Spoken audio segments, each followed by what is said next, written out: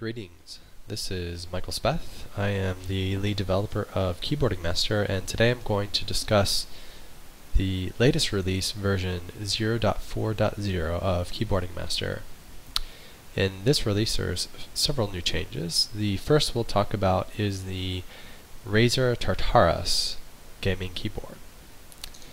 So when you install the new version, if you have a Tartarus, you can add the device. There it is, Tartarus. Pardon my pronunciation if it's incorrect. One thing you'll notice is there is a buy option. So if you click on buy, it will open up a web browser and take you to the web page to buy it. So if you haven't bought a Tartarus and you are interested, just click on buy. As of March 17, 2015, it's around $66 US. So it really benefits the development of Keyboarding Master if you can use these Amazon associate links. So we get a percentage of the purchase price. Anyways, let's go. So I've actually created a configuration already. So we'll go ahead and click on configure. So there we are, the Tartarus. Alright, so what works with the Tartarus is all of the keypad, all of the keys, as well as the other additional hat and these two keys. What doesn't work, and that's the same with the Razer Nostromo, is the LED lights for the profiles, as well as controlling the LED backlighting. In the Synapse 2.0 of Razer software, you can control the light intensity, maybe even the color. I know some of their devices you can change color. I'm not sure about the Tartarus, I haven't looked at it. But the light intensity, and when you switch profiles in the Synapse, the lights indicate what profile you're on. Unfortunately, that currently does not work with Keyboarding Master. A couple of years ago with the Razer Nostromo, I tried to get that to work, and I emailed Razer about it, asking them if they can provide any engineering details about the protocol used to control the LEDs, and their official response was they're unable to provide protocol level information to third parties. So sort of has to be trial and error. I'm not sure if it's possible. But anyways, there is a JIRA issue to investigate the issue once again. It would be really nice if we could integrate that in Keyboarding Master. It would pretty much have the same functionality as Razer's software for Windows, so that would be ideal in Linux. I'm not going to go through how to configure stuff.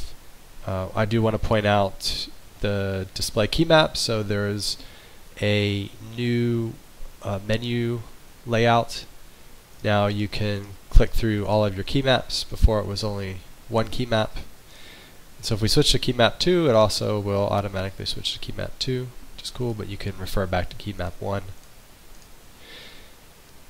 That's all I want to show there. And then there's a new button on the device menu called Details. So you need to click on whatever device you're interested in, click on Details, and here you'll see the profile name, so dual mode.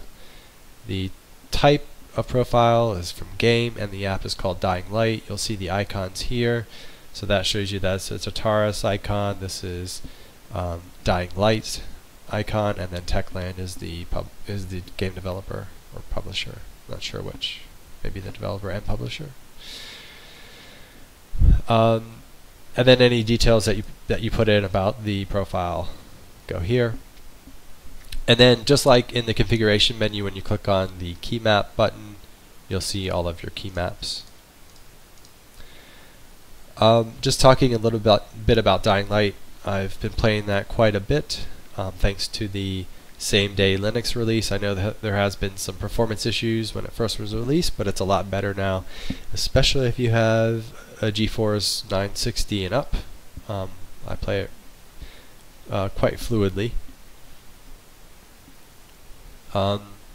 Anyways, this key map is designed for having actions and menus. So the action basically allows you to stay on the primary key map for any time you're battling zombies or running around the world needing to grapple and whatnot. If you want to use your menu system, it has a key map toggle, well, when held. So if you're holding down the key map button, which is this one, then it switches to key map 1, and of course when you release that button it switches back to key map 1. So it switches from key map 1 to key map 2 and then back to key map 1. And this is just for your menus. So it opens up your map, quest menu, inventory, skill menu. And then upgrading weapons, I found, is there's a shortcut for that. So when you're in your inventory system, if a weapon can be upgraded, likewise you can drop or dismantle with Z. There's also Z here, so it's your choice if you want to use either Z. Same with brief continuation versus brief declining. T is also here for flashlight. So anyways, that's the key map. I really like it. I think that's all I really want to say about this release. Please download it. Let me know your thoughts and comments in the YouTube video below, or check out the Google Plus video. Thanks. Bye.